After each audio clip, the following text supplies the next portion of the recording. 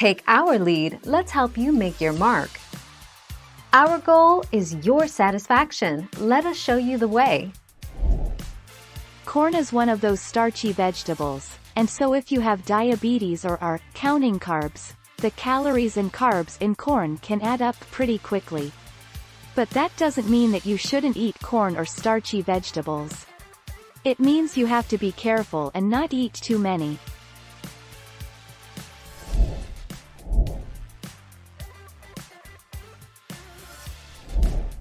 Take our lead. Corn is rich in fiber and plant compounds that may aid digestive and eye health.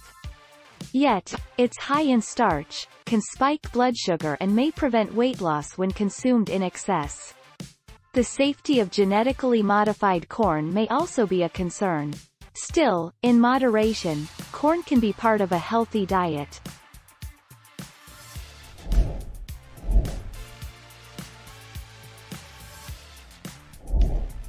Take our lead.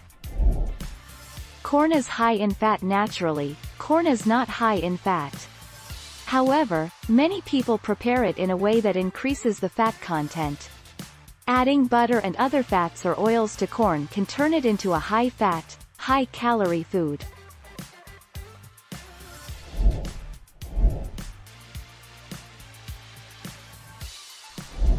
Let's help you make your mark. Lowers blood pressure.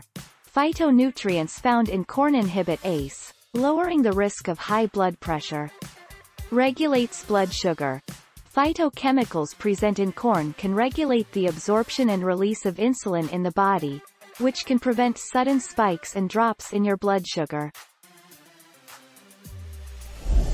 Thank you for watching. Please subscribe and hit the bell notification.